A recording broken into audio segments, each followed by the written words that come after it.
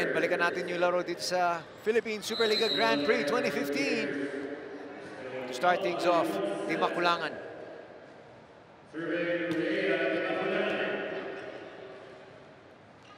They go to the back. Yonko keeps that alive. Oh, great save for Morales.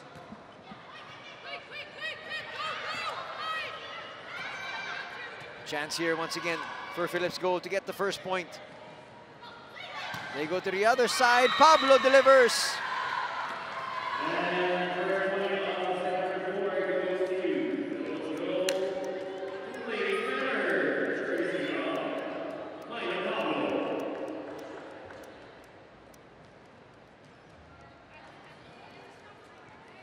Lindsay Dowd getting ready to serve.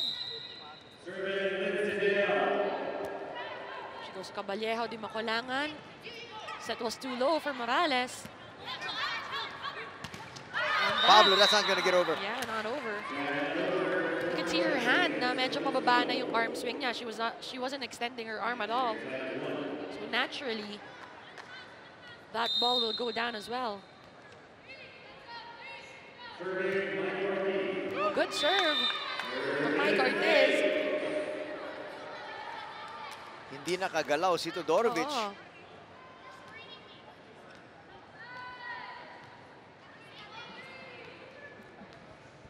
There's Ortiz serving the situation. Where does she want to go? She goes to Gohing. Gohing was there, delivers. And there's not too much you can do when Morales is on a roll. Well, again, if she's in front, all you want to do really is challenge her at that time. Kasi Olgard lang ang sumabay. Another great serve. And an ace for Mike Ortiz. And you know what I like about this? Ilang beses na she's been going to Todorovic. So what you want to do is, of course, avoid number one, the libero, which is Melissa Gohing.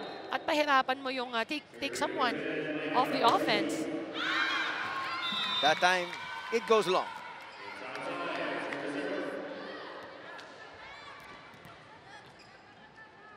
Don't you just love that? Pag binabati mo, no?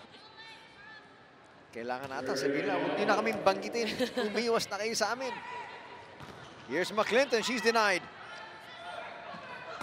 Yonko denied as well. Balik sila kay McClinton.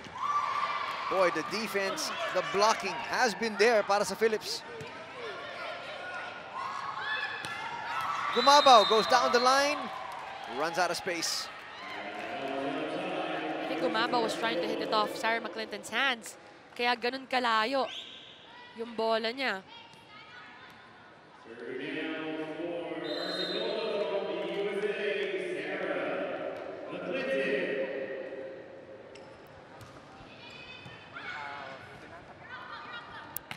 Todorovic, easy over. Gohing saves that. Dowd will go to the back line. Myla Pablo, dug up by Balmaceda. They will go back to Caballejo. And that's a net violation committed by Alexis Olgard. So lucky break for RC Cola. And now their lead is up to 4.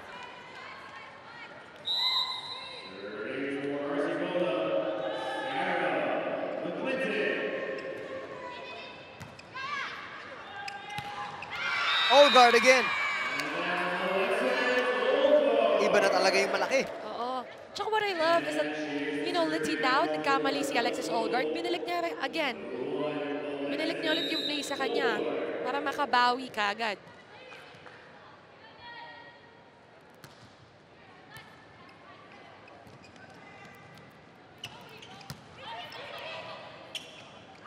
Dowd to Dadang and power tip works.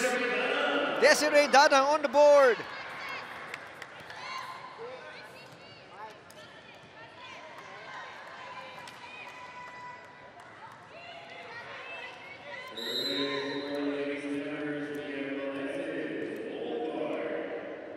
Alexis Olgard targets McClinton.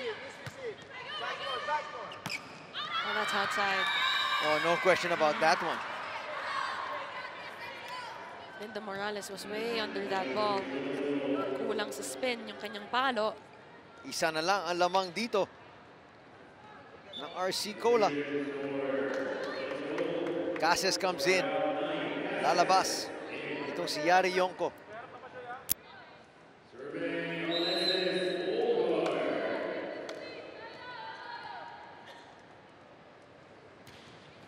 Goes back to McClinton. Well, that was not over for Caballero.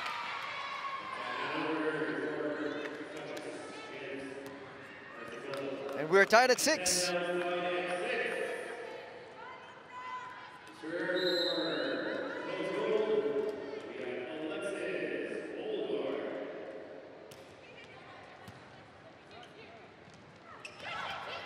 Chance here for Philips Gold to take the lead. And Todorovic not able to deliver that time. Yeah, she had the right thing in mind. Pinipeke niya. She was going for a fake that she was gonna spike that ball. Kaya lang, medyo na-late na yung pag-adjust ng kamay niya and her arm.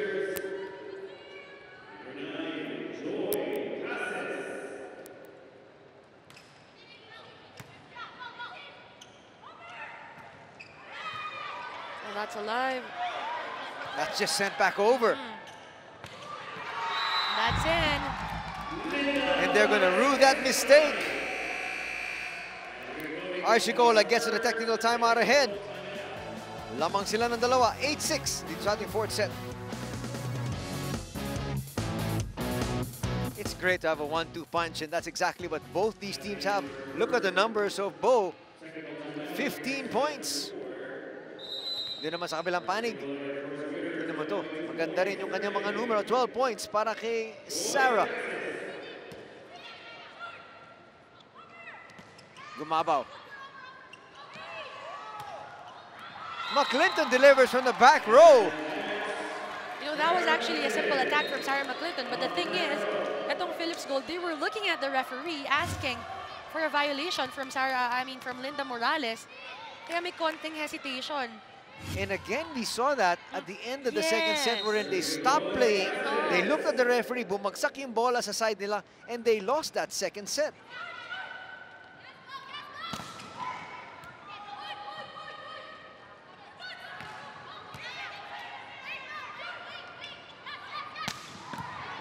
Nice dig there. Balmaceda has played very well here today. She gets it once again. And Linda Morales will not be denied with that running hit. Well, that's a really good play for her. Yun yung may mas connect sila ni Rhea de Macalangan. Look at this, kahit na medyo nag-adjust sa kanyang footing, sakto pa din. And that was way open, down the line was way open for Linda Morales. Alam mo, panindigan mo doon. Ayun, sabi ko po lifting, sabi niya, hindi, dito yung kamay niya. Protocol yun. Captain Gold should go there and clarify. Sasabihin mo, point of clarification. Huwag kang magre-reklamo, point of clarification. Okay? If you say that, they will entertain you. Okay? Receive, sino nasa harap? Sisi. Ayo. Definitely, if the receive is good, she will do a running, number 10. Okay? Magbantay na kayo doon. Check, number 18. Okay? Well, Coach Francis was just saying, you know for a fact that it's gonna happen, so better be there. Gawin nyo na, just choose ano ba yung papakawalan nyo, down the line ba? O yung cross court, but be sure kung ano yung pakawalan nyo. Be ready also for the floor defense. Lamang na ng 4 ang RC Cola. Cases with the serve. Here's Todorovic, but McClinton was there. Caballero. Back to Todorovic. And she had so much power behind that one.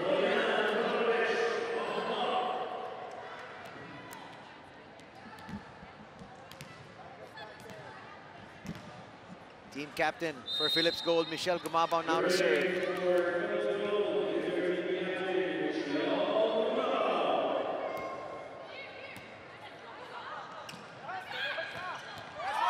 Caballero dug. Free ball though. And Again, it is Morales.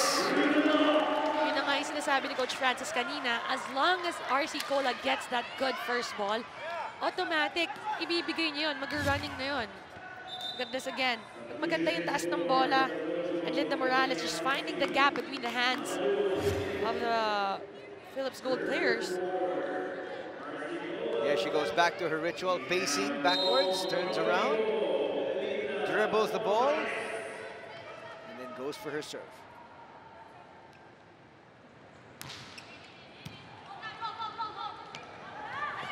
Todorovic. Again, not a good attack from both these squads. Here's Todorovic. Much better one. It's kept alive there. Great effort. Gohing will try to go for Todorovic, and Todorovic back on the board. You know, the thing with Todorovic, dapat sa kanya talaga finifeed yung bola sa rotation na yun. Because Rhea Di Macolangan, again, she's a solid blocker, pero hindi natin maiaalis that Todorovic is way taller than her.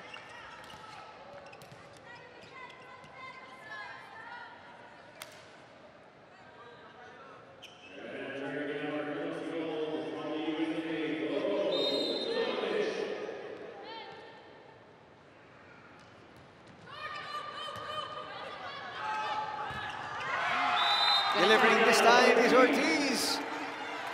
Squeezing that through. At ang maganda doon, it wasn't the usual running attack. It was sort of a back quick. So, kahit na medyo basa, na-lead pa rin yung isang blocker ng Philips Gold. Vallejo. It's outside. That is just outside. Not by much, but still. A point will go to Philips Gold.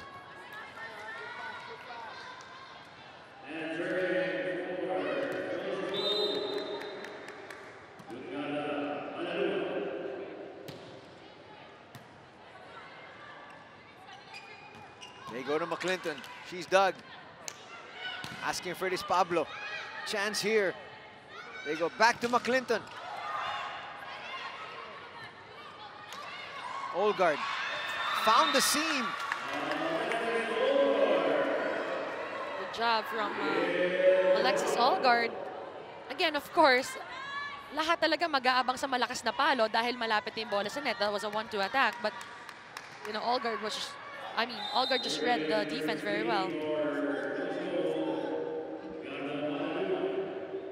Malaloma with the serve. From the back, getting it through.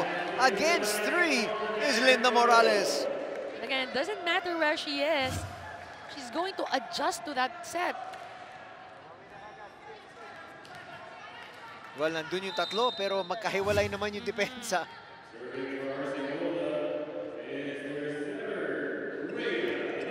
Oh, good serve from Di Macolangan.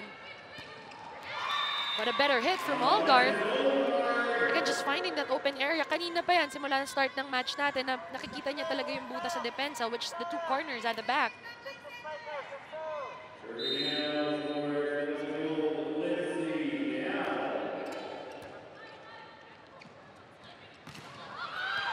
No coverage on the side of Philips Gold.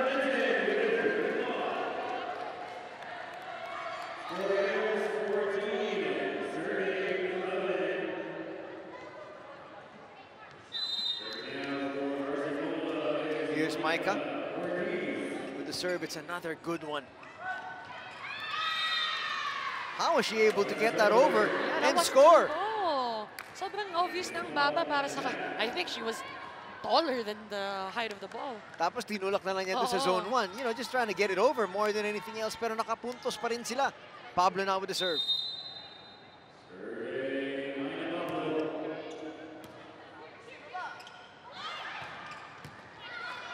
Cassis is dug. Todorovic. And now McClinton. That's off the block. They had to get that one. Olgard stretching out. McClinton again. Again, McClinton just reading the defense of Philips Gold very well. Medyo iba kasi yung defense formation itong Philips Gold. You had a back line, yung nag-aabang dun sa down the line, nakapasok siya. So when someone goes for the down the line na medyo mahaba, mahihirapan talaga silang depensahan yun.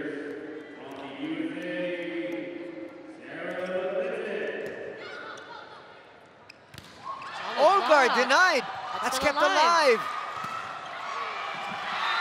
Wow! Sayang. And Morales there, very disappointed. Yes. Because that was a solid block from her. Look at this one. He barely kept that alive. Tapos it's not like nobody was there. You had Caballero, Di Makulangan, and Balmaceda. Well, what happened? Doon naman sa kabilang panig, tumigil naman sila. Oo. Akala nitong kupanan ng RC Cola, sa kanila na yung puntos. They stopped playing. Back-to-back points now put together here by Philips Gold. They're now just down by 1. They've been going to that short ball. Nakikita nyo na lang yung butas dun sa depensa. Let's see if Olgard does that again. She goes for that short ball. Nice block. Caballero gets that through. And you see, she loves it. They needed that point because that point brought them to our second technical timeout. They're up by 2, 16-14.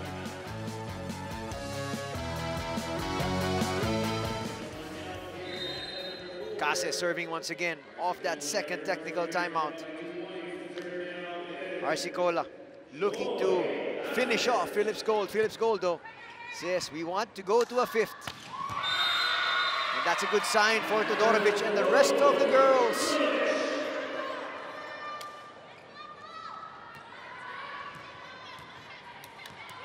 Lumabaw to serve. Can they sustain their momentum? That's outside. Yun ang sinasabi natin, whenever they're able to get a point, they give up a point right after on a very poor serve. Linda Morales serving. Her team up by 2.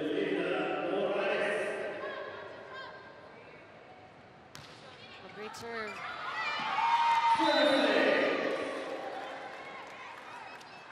Melissa Goheng saying, that's why I'm here.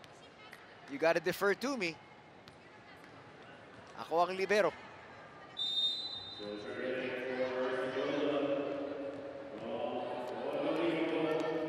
Where does Morales go?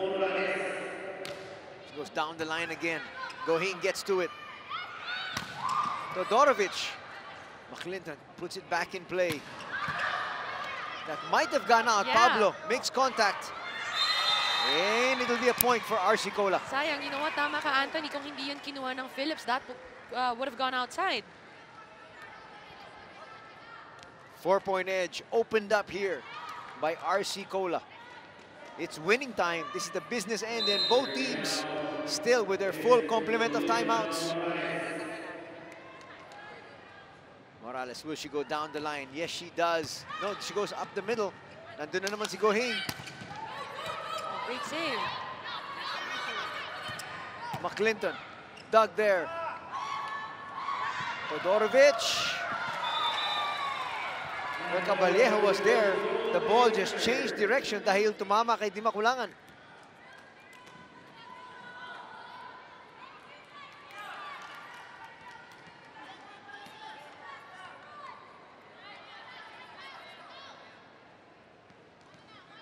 Todorovic getting ready to serve, trying to find a target. Waiting for the whistle. The whistle is there. That hits the line. There was no question about that one. I'm surprised they let that through. It looked like Caballero, I think, was a little bit too forward to be able to make a decision. Dalawa na lang ang lamang. RC Cola. Back-to-back aces here for Todorovic. Yeah, looks like she found her target. Tignan natin kung babalik siya ulit dito kay Caballero. The team captain needs to pick things up. Balik siya kay Caballero. She let that one go. McClinton got to it. Chance here for Philips Gold. Pablo's done. Balik sila kay Morales. Morales blocked. She pushes it forward.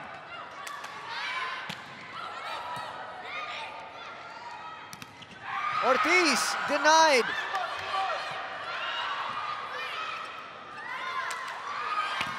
Pablo. Sent over. They're able to get it up. Caballero. The fans now getting into it. Outside. Uh-oh. Yun ang sayang. Alam mo talaga naghihirap yung dalawang kupunan.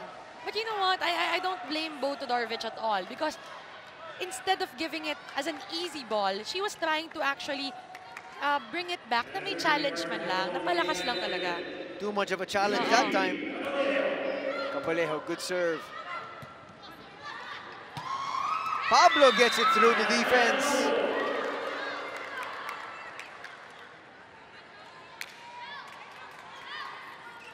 Isa lang ang lamang ng RC Cola rito. Serving is Malaluan.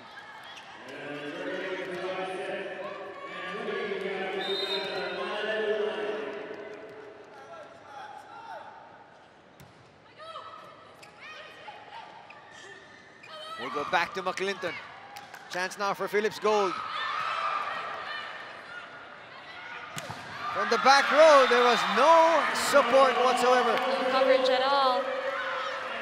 Yun ang medyo mahirap and that's the risk you have to take kapag backline attacks ang binibigay mo because the attacker is coming off the backline. So, obviously, wala nang nasa likod niya to support that block or to cover that ball. We are tied at 20. Great Nice coverage. block. McClinton. Great effort that time by Todorovic. And Phillips Gold will score. First time on coming your way here.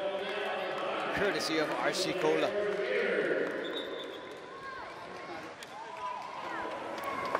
Isiban na natin. One good receive. Play tayo. Running. Tama naman yung bigay mong running. Diba, isab lang. Patay mo na, Micah. Yung quicker nakakomit na kay Sarah. Diba? Pag maganda rin bigay mo rito ng running. Dulo ang running mo, Micah. Dulo ang running mo. Huwag mo na muna piliting mabackline. May malakas na tayo mag-open dun eh. Okay? Isa lang naman laman nila. Let's go. Kaya pa yan. One good pass. Well, it's really all on Dimaculangan's shoulders. Siya na yung pinapag-desisyon dito ni Coach Phil. At sinasabi ni Coach Phil, we know that Linda Morales is on fire and she wants it. But you don't forget na meron kasama McClinton in front. And you also have Mike Ortiz. Kung nakukommit na kay Sarah McClinton yung blockers, then maybe you should probably go for a running spike kung saan hindi siya mababantayan. That time they go to McClinton. A double violation called on Dowd. Well, that works para sa RC Cola. It's winning time here at the end of the fourth. Who will take it? Dimaculangan. Serving now.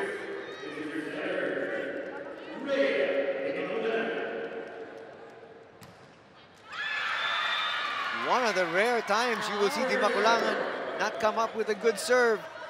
Is that going to be a good omen para dito sa Phillips Gold?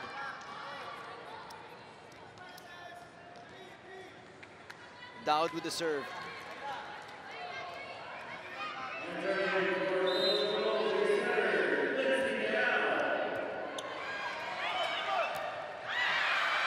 Back-to-back points. Phillips Gold up by 2, needing 2 points to tie things up here.